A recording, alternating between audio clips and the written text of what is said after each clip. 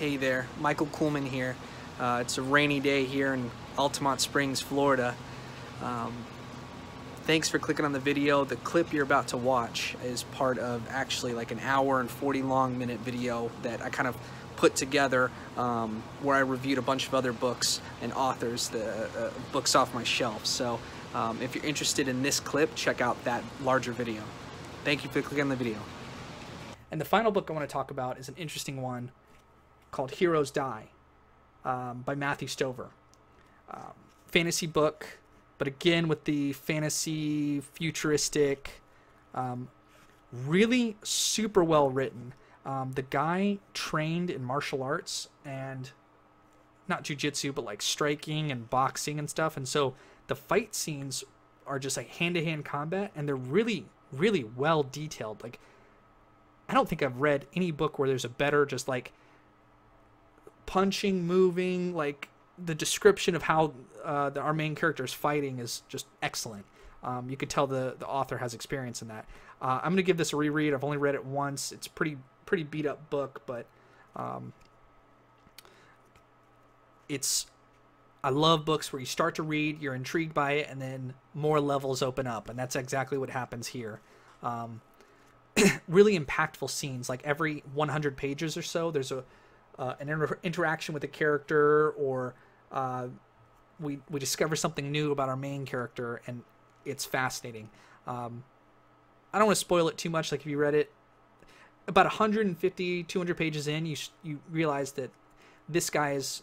The book opens up in a fantasy setting where he goes in and tries to kill, in a castle, and tries to kill the king of the castle or the prince or something. And then 150 pages in, we sort of realize that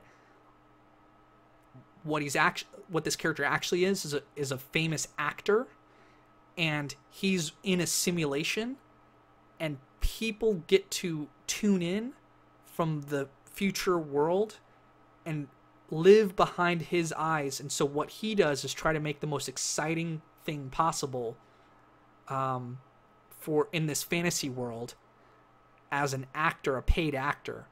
And he's putting on a movie, a display, almost like Gladiator, but you get to be behind the eyes of the gladiator as they're trying to move up the ranks.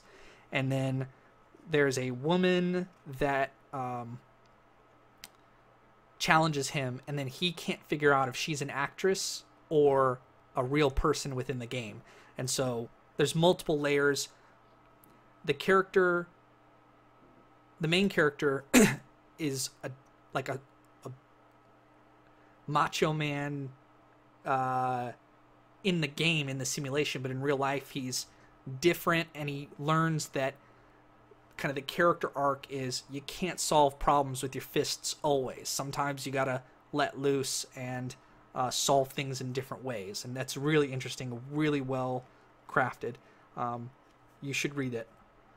So yeah, okay, that's it, guys.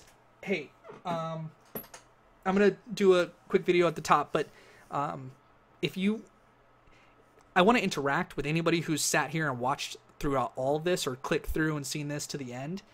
If you mention to me through the comments or contact me in any way, I would love to either talk about these books or give a more detailed, in-depth review. I could give these a reread and provide that if it would be valuable to you all, because that's the reason I'm doing this, is sort of to make that and kind of run it like a business. So I appreciate if anyone's watched this, and hopefully I've been interesting to you. So I get something out of it too. I love just sharing this and making this, and I plan to do it much more. So all right, guys, see ya.